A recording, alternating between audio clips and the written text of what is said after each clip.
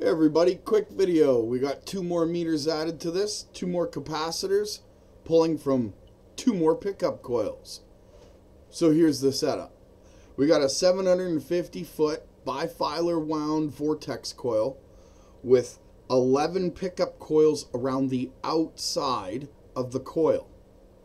We have a single diode and capacitor going to 5 of these pickup coils only, because I only have 5 meters. Alright. The secondary, the back EMF, is going to this light here. We are going to be running 27 volts, and we'll see what the wattage is when we turn this on.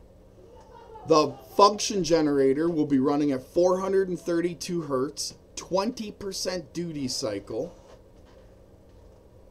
and 20 volts per pulse. Alright everybody, here we go. We're turning this sucker up.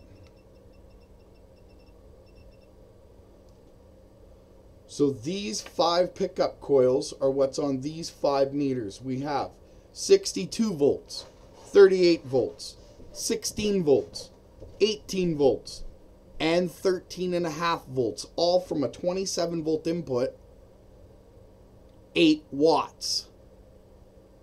You do the math, ladies and gentlemen. Have a great day.